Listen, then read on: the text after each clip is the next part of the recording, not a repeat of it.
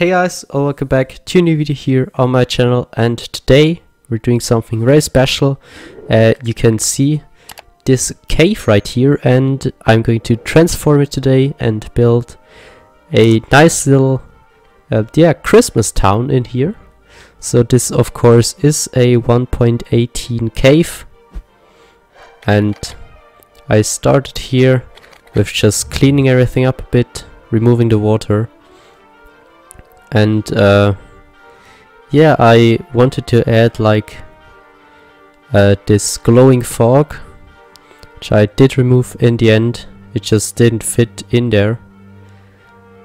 And yeah, I started it out as like a normal cave base, but then I thought, hey, why not make it Christmassy and add snow and some gingerbread houses. You'll see that later. So yeah, I added another portal, and now I replaced all of the deep slate with snow, and I also added some ice. Now you can really see where I'm going. I made some paths, a big one in the middle and a smaller one connecting the two, and also I replaced the green glass with some ice. You can see that right there. Yeah, and then I just placed some snow everywhere, the layers, and now more tidying up right here. So this is kinda the entrance to the thing. Yeah, I just added some details on the wall right there, and I'll do the same thing on the other side too.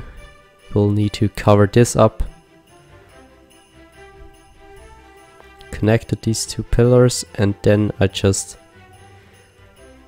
placed some blocks right there, everything in deep slate, and I changed it to snow right there, and I also added some ice,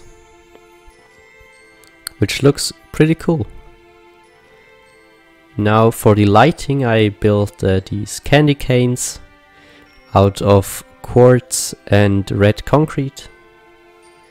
Standard candy cane design. So I placed them all around the village, and also some more snow layers. Now for the first house right here. As I said, gingerbread house. They look pretty cool if I say so myself. Just a small little house right there. Obviously added a path, and I did furnish all of them, so yeah, I won't show you though. Now this one is a bit bigger, could be like a town hall or something. And same thing right here. And then I just took the small house and copied it around a few times to fill in all the space. It's not that flat, so I only had space for like 4 of those houses. But looks kinda cool. I also added a waterfall, which is not a waterfall but an ice fall. And now Christmas tree right there in the middle. Used end rods as lights, star on top, and then connected it to the paths. And I also found some custom heads for presents. Now here is a small fireplace. Just try to fill in some spots that were left out.